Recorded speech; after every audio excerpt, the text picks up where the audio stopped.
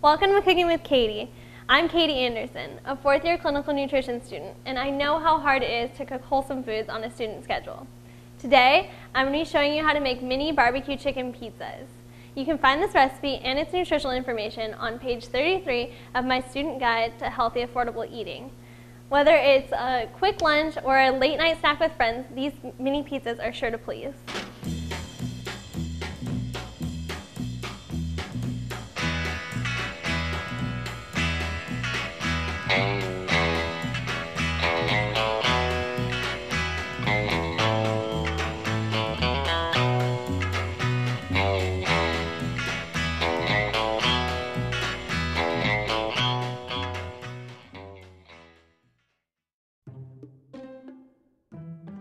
The first thing I'm going to do is wash my hands. Hand washing is the best way to keep your food safe. And believe me, you do not want to be out of school with food poisoning. So I already have my oven preheated at 450 degrees. You might be thinking that pizza has a lot of ingredients we just don't keep on hand, like pizza dough, and you're right. Today I'm going to be making these mini pizzas on whole wheat English muffins.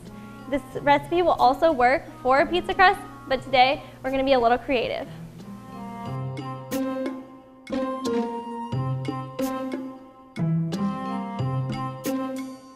Now the recipe calls for 6 English muffins cut in half, which I have right here, and 3/4 cups of barbecue sauce to use as the pizza sauce. Now, you might be tempted to just slather on a bunch of barbecue sauce, but remember, that's going to change the nutritional value.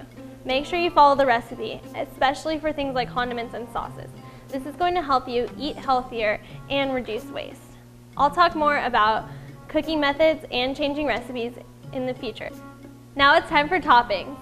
I have 1½ cups cooked cut-up chicken, 3/4 cup of shredded cheese, 1 chopped bell pepper, and even though the recipe doesn't call for it, a ½ cup of chopped onion. You can never go wrong with fresh fruits and veggies. Now, you might be thinking this looks like some celebrity chef setup, and it took a bunch of people a lot of time to prepare all these ingredients, but it didn't. It actually took me a little bit of planning.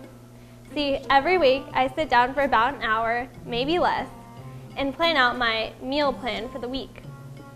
I go grocery shopping based on just those ingredients that I need for the week. I try to incorporate as many fresh fruits and vegetables as possible. Eating a rainbow of colors is a good way to make sure that you're including a variety of nutrients. When I know I'm going to be using bell peppers or another ingredient in a couple of days, I make sure to cut up extra. The same goes for the chicken and the onions I have here.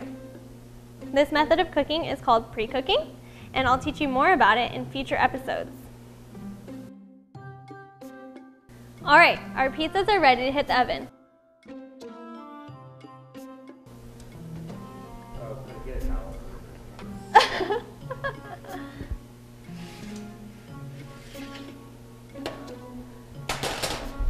My face melted off just now.